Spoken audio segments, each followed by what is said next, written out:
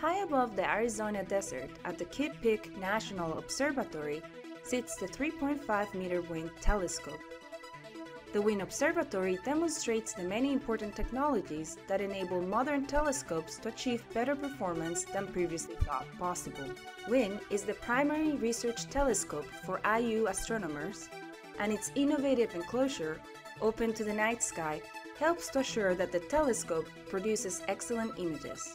Inside the enclosure, the telescope can be pointed anywhere in the sky through motion on two axes, rotating around the compass points and tilting from vertical to horizontal. The telescope is compact, just fitting inside the enclosure as it swings around. The compact size and small enclosure also improves image quality.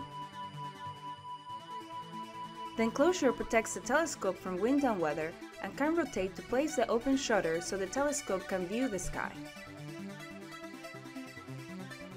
When the mirror cover opens, we can see the telescope's primary mirror, a bowl-shaped surface of glass that forms an image of the sky where the telescope is pointed. A complex hydraulic system pushes and pulls on the back of the primary mirror to hold the front surface at exactly the right shape to produce sharp images. This mirror support system prevents the front surface from warping as the mirror tips away from the zenith. Cooled air blows into pockets inside the mirror to maintain a constant, uniform temperature. Before observations begin, a technician inspects the mirror support system to assure it is working properly.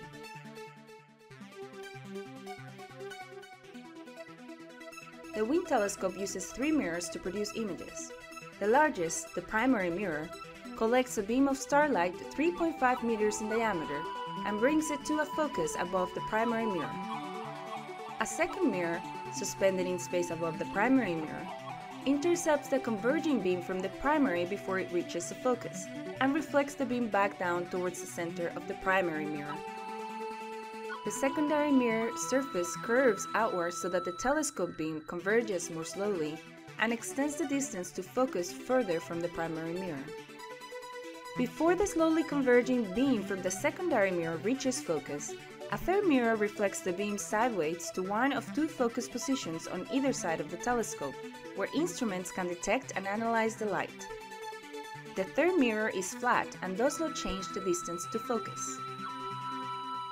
Mounted at one of the 2 side ports of the telescope is WIYN's new high-tech imaging camera with 200 megapixels. The camera operates at liquid nitrogen temperatures to allow astronomers to detect and study faint stars and galaxies. As the sun sets and stars appear, the astronomers complete their preparations for the night's observing.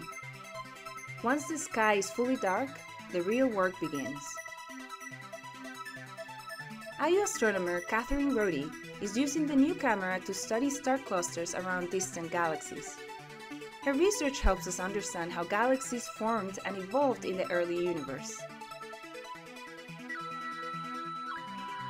Messier 51. The Whirlpool Galaxy is a beautiful spiral galaxy like our own Milky Way. This image of the Whirlpool was obtained with the new camera on the WIYN telescope and demonstrates both the excellent quality of images from the WIYN telescope and the value of WIYN's large field of view, nearly as large as the full moon.